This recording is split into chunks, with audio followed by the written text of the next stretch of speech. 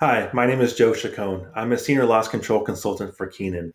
I'm here to talk a little bit about time management for the work at home employee.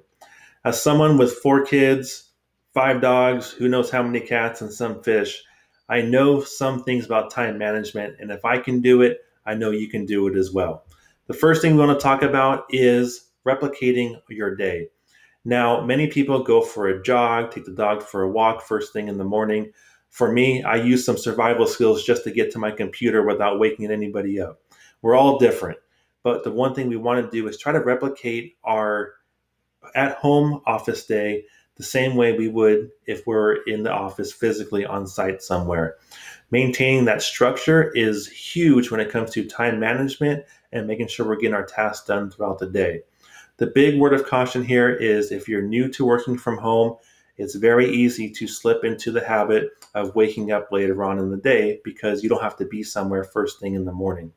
My word of advice is to go ahead and get up at that same time, do those same things you were doing in the morning, maintain that consistency so those morning tasks aren't pushed off into something you have to do during the day and then pushing those work tasks later on into the afternoon or evening. This is going to require a lot of focus. Focus is a big deal, and our biggest obstacle is kind of our own doing. So, if you have social media like Facebook's, Instagram, Twitter, whatever it is, I recommend you turn those notifications off. Thankfully for me, I never get notified. No, I never have a reason to get notified for any of those applications, so I don't need to turn my notifications off.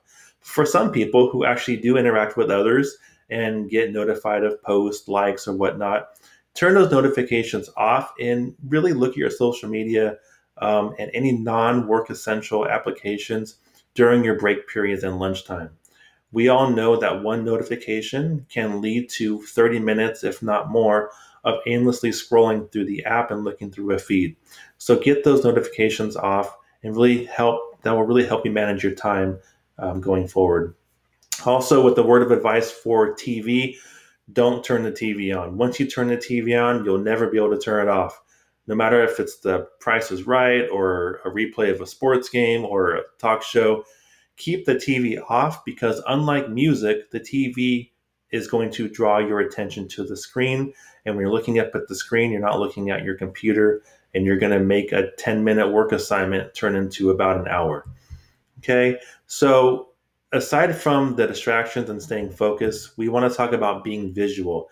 This is one of the things that's helped me the most with my time management is making sure that I have a block of time for each one of my tasks.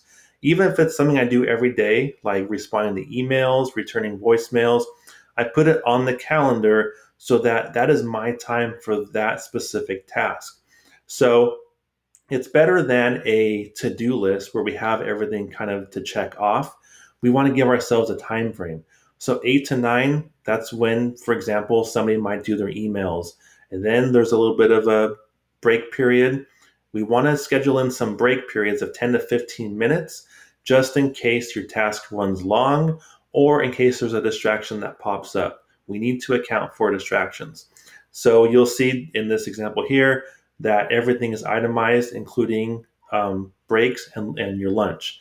So depending on how you have it set up with your employer, you want to make sure that you are setting aside that time for yourself to break up the monotony of the day. Okay.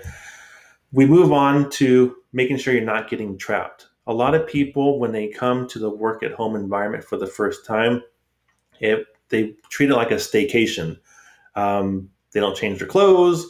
They have a movie on. They just kind of relax and chill out, which there is a certain level of doing that, but we don't want to take advantage of the situation. I've seen far too many people who go into the work at home environment and they totally lose all of their structure and everything piles up on them. If you can keep a structure of, again, itemizing your tasks, making sure the people around you in your house know that, hey, between this time and this time, this is when you have to pretend that I'm actually away and in the office. Trying to stay as close to that as possible will go a long way to making sure you're successful while being at home. Ultimately, it's up to you to be responsible, to manage your time, and to make this a successful experience. Hope this helped. I hope you're all staying safe, and I'll talk to you soon. Thank you.